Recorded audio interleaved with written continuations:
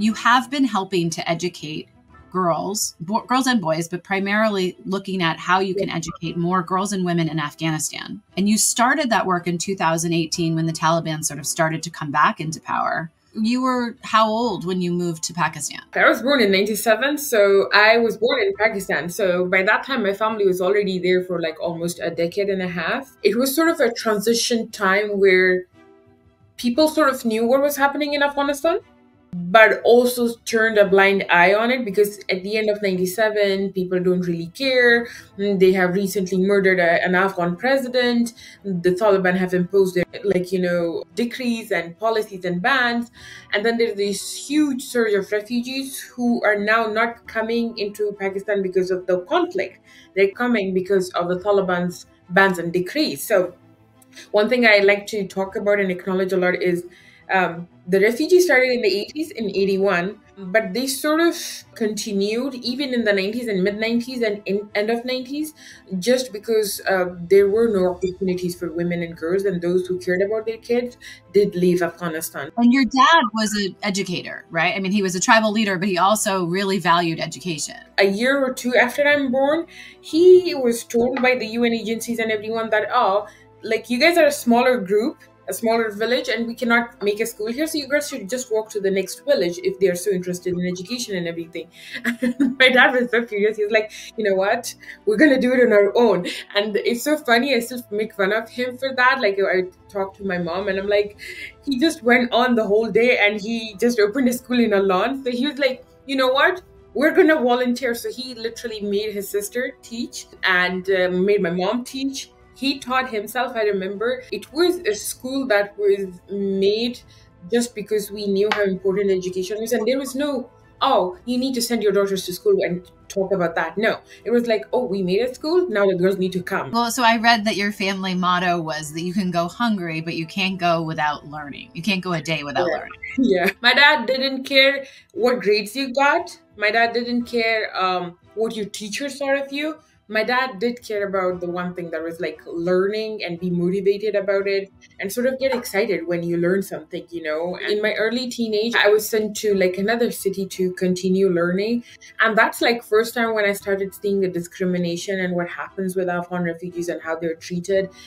It doesn't matter what your background is. It doesn't matter where you come from. As long as the word Afghan is next to you or your name or the way your accent is or the way your parents dress or your father dresses or you dress, it sort of is seen as like a very low class sort of thing and people look down on you and you're discriminated. I was discriminated by teachers, students, everyone. And I think that was sort of my moment where I realized I cannot stay in a country that is going to do this to me. And so you launched Learn. That was in 2018, right? Yes. Learn sort of came into this place when I met my cousin for the first time when I was in Afghanistan in Kandahar, and the first interaction I had with my own blood and family was me meeting my cousin, and she's like, I learned too. And I'm like, that is so nice. And my head was like, okay, probably there are schools in this country, in this district, And she's like, no, I don't. Her niece and her nephew came every Thursdays and Fridays and would teach her everything, and then she would repeat it until next Friday. And I was like, oh, okay. And I was so intrigued and I was like, I'm gonna let's do something. Let's get you into a school. We get her into school and then she called me in a week and she's like, I cannot do this. I don't want to go to school. I'm like, how dare you? Like, I'm so furious. I'm like, how dare you? But then when I talked to her, I understood that she was not welcomed in that school because she was the kid who had learned on her own. She didn't know how to manage time. She didn't know how to interact with other students, and she didn't even know how to learn at that pace where teacher is teaching you. And that sort of triggered the whole learn thing. And I was like, I went to my dad, I was like, I need money. You need to give me money, loan it to me. I'm going to pay you back. But I need to start a nonprofit that focuses on girls' education and boys' education from rural and tribal regions. And he's like, okay, you give me the money. In terms of sort of strategy, one of the other things that I think is really brilliant, honestly, that you guys have done is to go to the older men in the villages and explain to them why this is important. But there were things that we did because we knew it was important and should be done. And I knew that firsthand looking at how it was done. So for me, it was very easy to connect with them on that level. Yes, I might have been a kid. I might have been like naive, and I might have been a woman and young girl. But the one thing that I had was I knew where they were coming from and I knew how I was going to talk to them. Every time I went, I sat with them and I ate with them. Even if there were times where they didn't agree with me, they still respected it. And they would understand, okay, she's not here to do a project or make money off of these kids and make herself a job. She is invested in this. And I think people like them can see through you. Like they know if you're invested or not. And I think anybody can who has intuitions, So that was the sort of building a force between us and any elder, any religious, cultural, tribal leader. All of them understood that we were invested in uplifting the community rather than us becoming the heroes in their community. And so when you're going into these rural areas, which are enemy controlled areas, I mean, these are not like, they're not super psyched to have somebody come in and teach girls. There are a few things about Afghanistan that it's in the background, but we don't highlight it. The first thing is nothing is stopping Afghans from educating their daughters. And I will give you the whole logic behind it. The first thing is we have been at war for more than 40 years.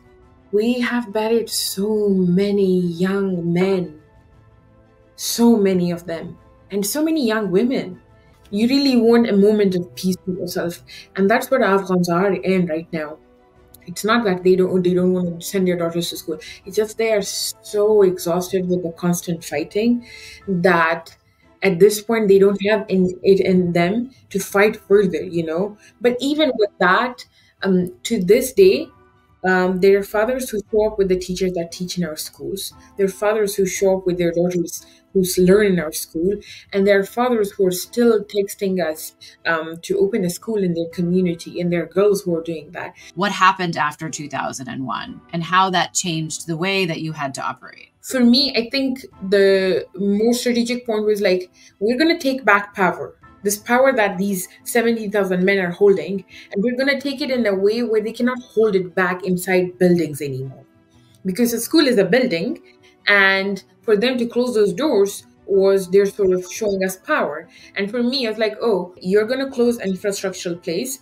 I'm going to open a space that is not accessible by you or not, what do we say, it's controlled by you. So we didn't only go with physical spaces and talk to communities and all send your daughters to school because it's important. No. Communities came to us. They were like, oh, we're invested in doing this. And I was like, how invested are you? How invested are we talking? And they're like, very. So okay, you're going to provide us with the space. You're going to provide us with the safety. We on our end, we're going to provide you with teacher salaries, with laptops, with internet, with anything and everything you're going to need to educate your daughter. That's my commitment to you, that your daughter is going to get graduated from grade 12. They're going to have those diplomas and transcripts and they're going to go places. And your commitment to me is you're going to protect your daughters who are going to teach and daughters who are going to learn. And you're going to do it with your own commitment. You're not going to expect me to do this for you. Education is opportunity, right? I like to say that education is the one gift that no one can take away from you. But what if girls aren't allowed to work? How does that play out in terms of your plan?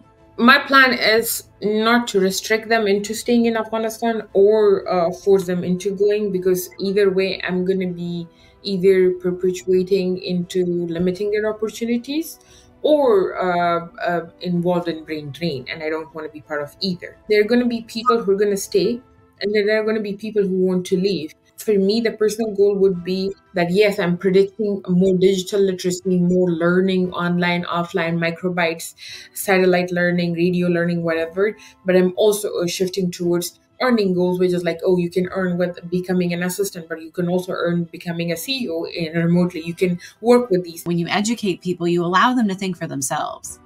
And you give them opportunities for jobs and all kinds of other things. But that's all just a part of this ability to be autonomous.